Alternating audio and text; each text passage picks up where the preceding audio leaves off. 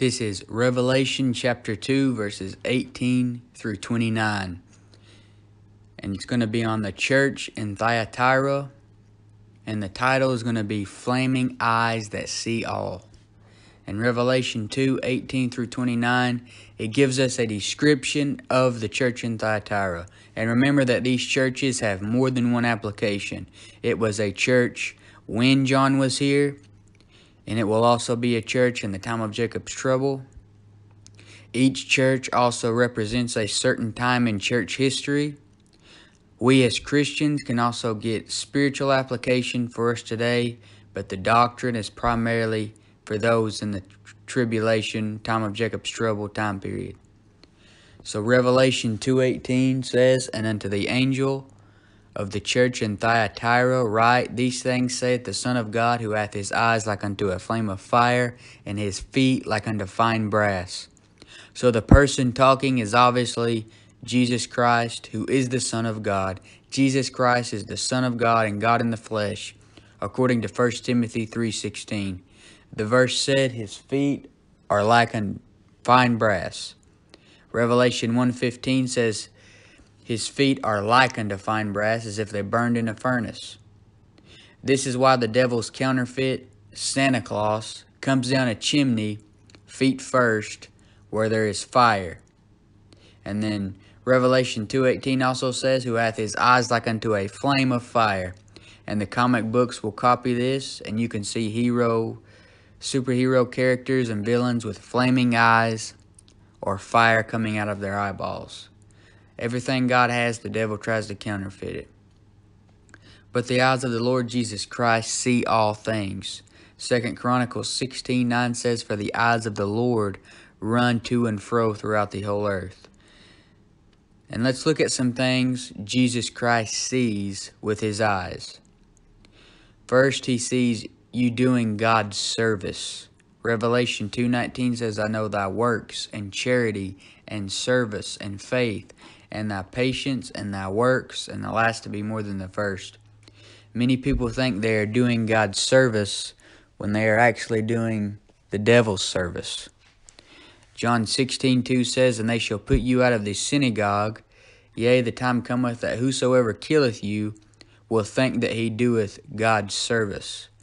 The devil can deceive you into thinking you are doing something for God when you are doing something for the devil.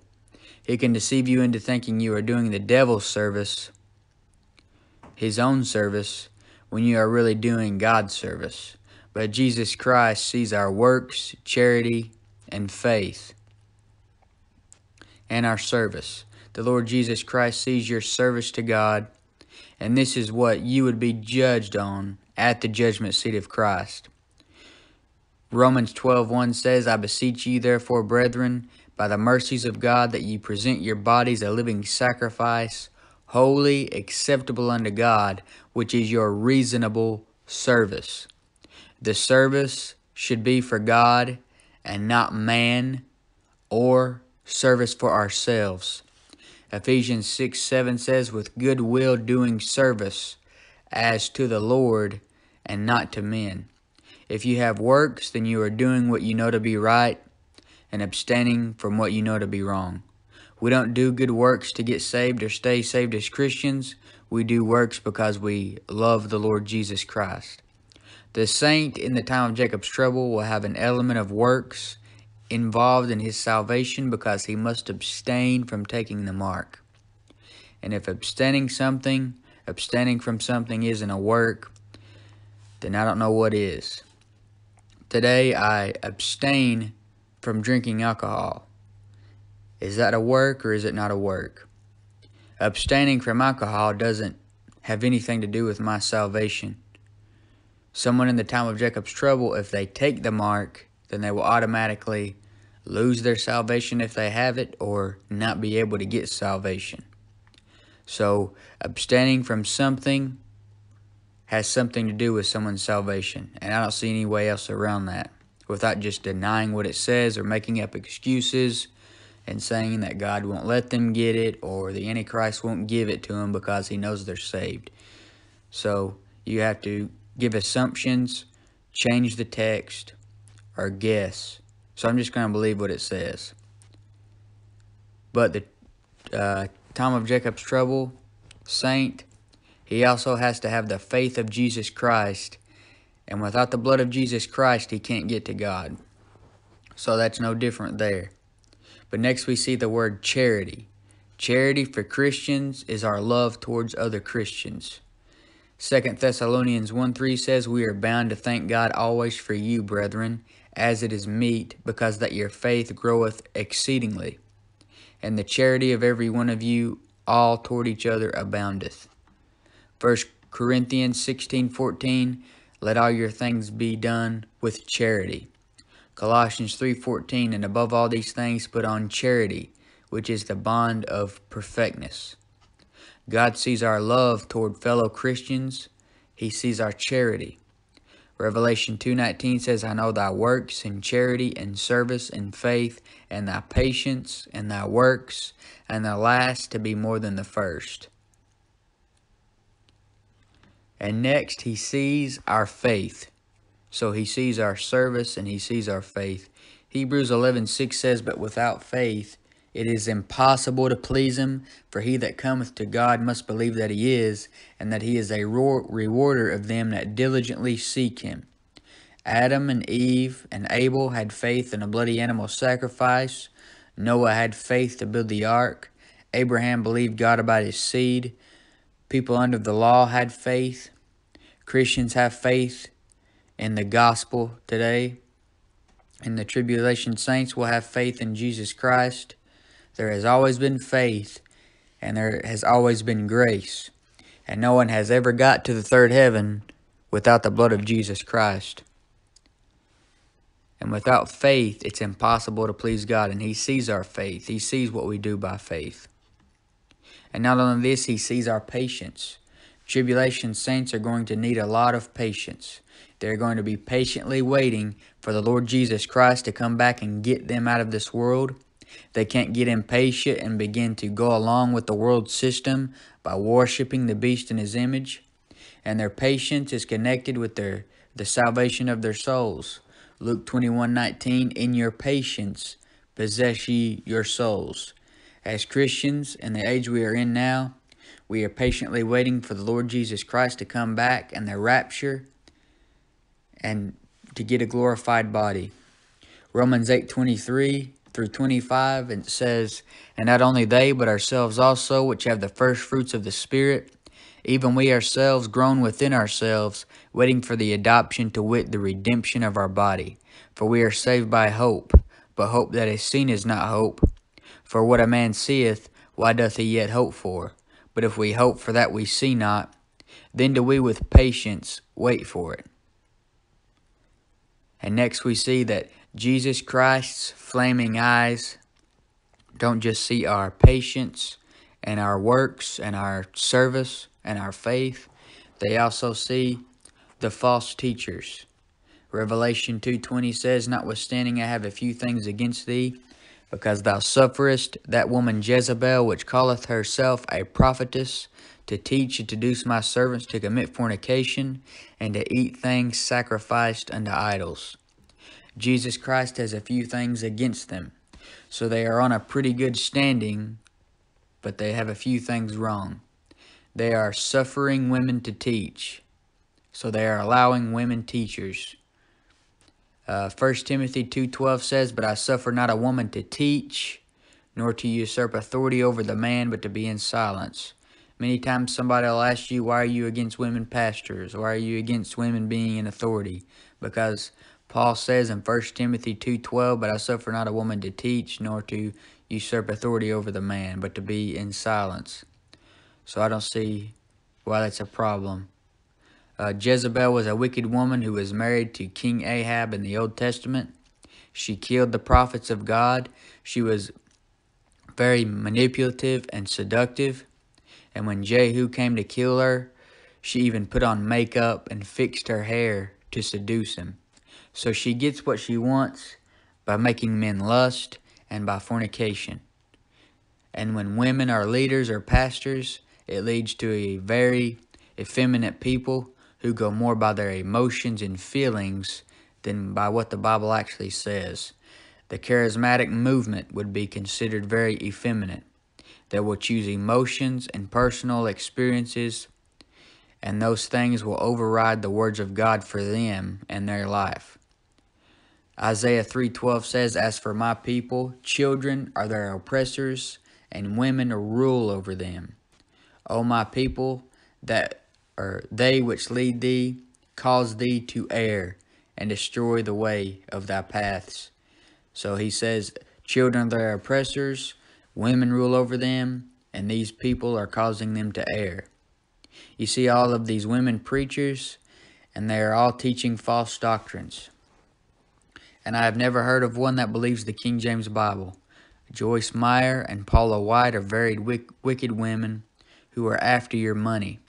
Notice in Revelation 2:20, Jezebel calleth herself a prophetess. So she calls herself that. She isn't called by God. They're self-proclaimed prophets and pastors and teachers. She is teaching false doctrines. She is teaching people in the church in Thyatira to commit fornication and to eat things sacrificed unto idols.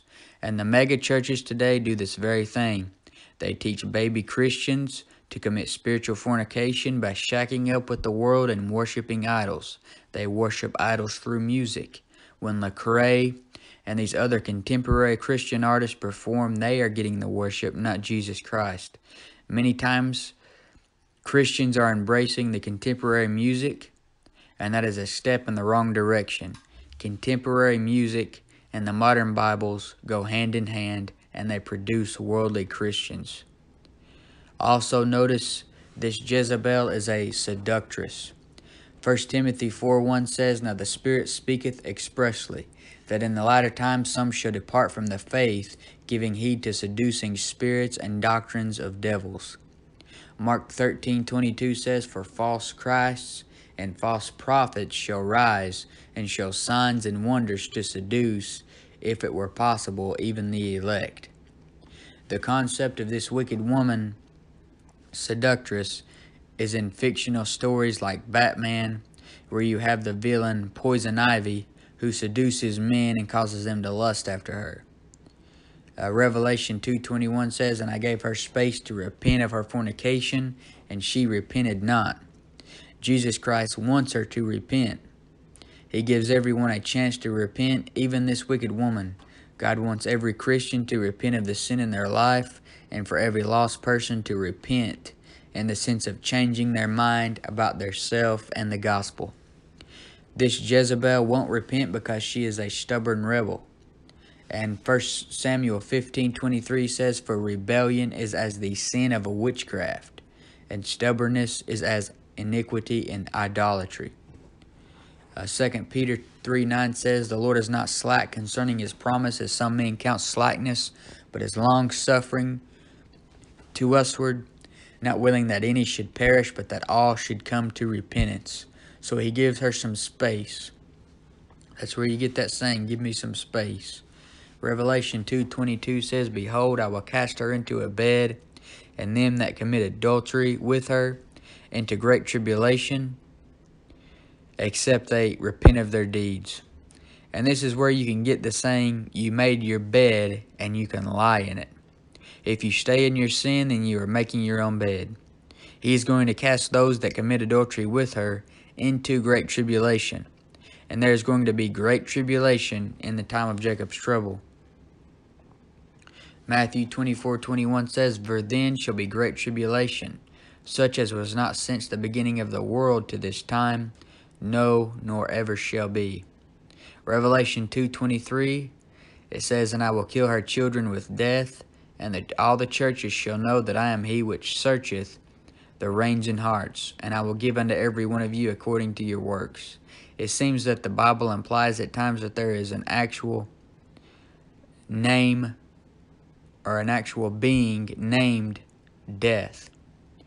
And Revelation 6:8 says, "And I looked, and behold, a pale horse, and his name that sit on him was Death, and hell followed with him. And power was given unto them over the fourth part of the earth, to kill with sword, and with hunger, and with death, and with the beasts of the earth." Jesus Christ is the only one to defeat death. Jesus Christ has the keys of hell and of death. Jesus Christ is going to kill her children with death. This wicked world loves to kill innocent babies. It takes a wicked spirit in a woman to kill her own baby. God gives her according to her works by killing her children himself. Evil mostly produces evil, and by God killing her children, he is doing them all a favor. Paul has spiritual children, the ones who he led to the Lord Jesus Christ. So this could be the wicked woman's spiritual children who she led to Satan. Revelation 2:23 says, "And I will kill her children with death, and all the churches shall know that I am he which searcheth the reins and hearts, and I will give unto every one of you according to your works." He searches the reins and hearts because he is the only one who knows our hearts. Luke 5:22 says, "But when Jesus perceived their thoughts, he answering said unto them, What reason ye in your hearts?" Matthew 9:4 says, "And Jesus knowing their thoughts said, Wherefore think ye evil in your hearts?" Psalm 7:9, "O let the wickedness of this wicked come to an end, but establish the just, for the righteous God trieth the hearts and reins."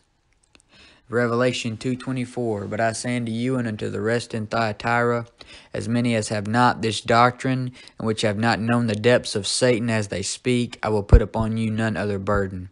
So there are some people who haven't been deceived by the self-proclaimed prophetess.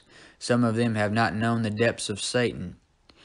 This Jezebel prophetess, who could be the real Jezebel, or just some woman with the spirit of Jezebel, would also match the kind of woman in Proverbs 9.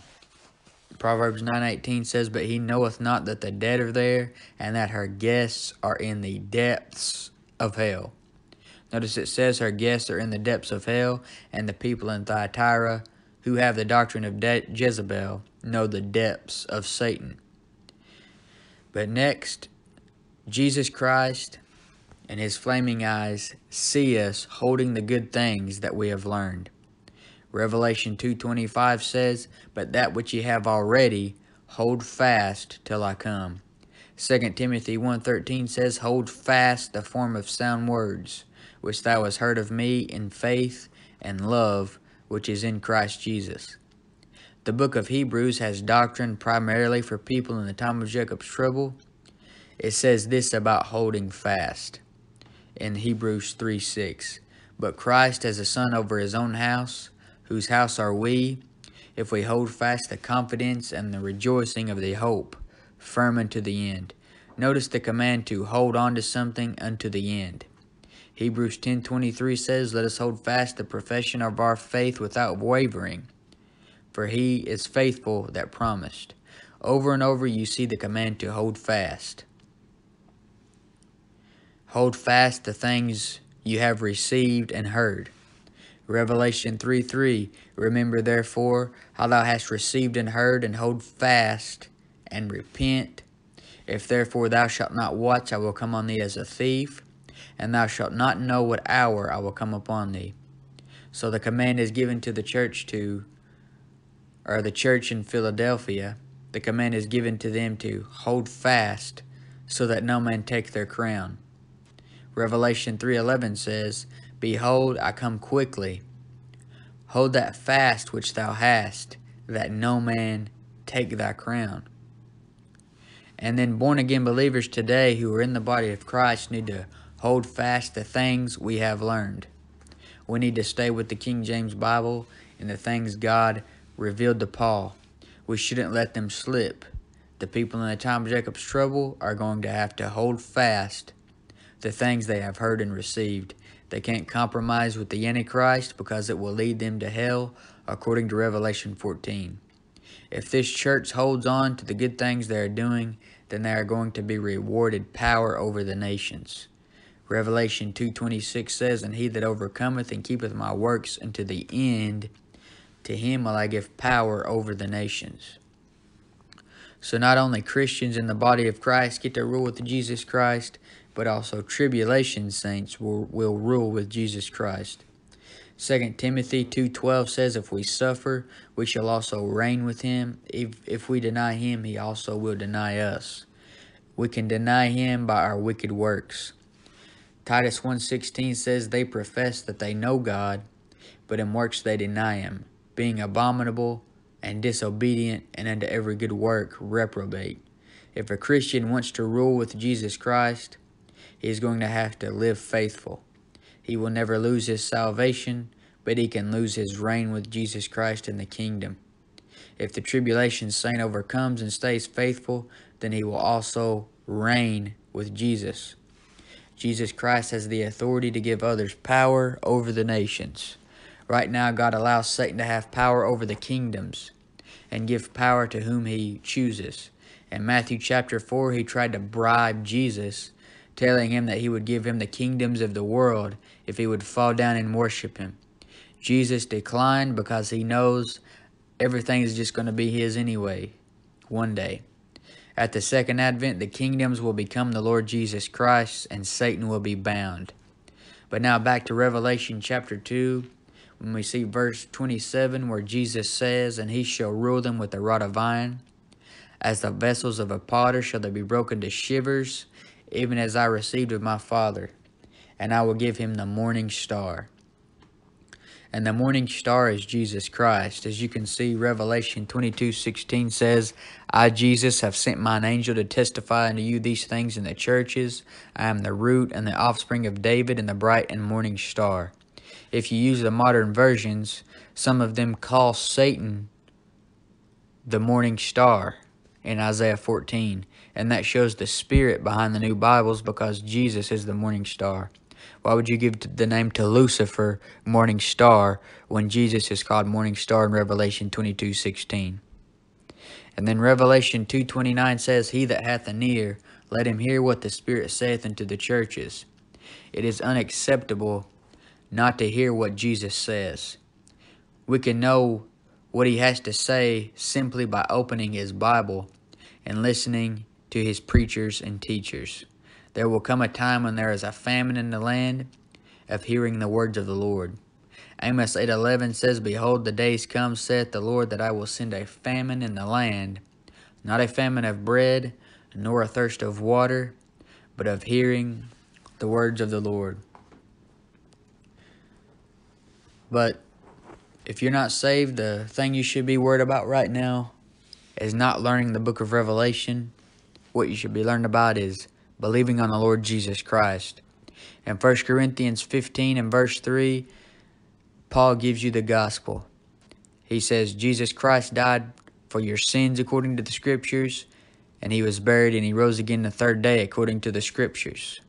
Jesus Christ lived a sinless life. He was born of a virgin, and at the age of 33, he died on the cross to pay for the sins of the whole world.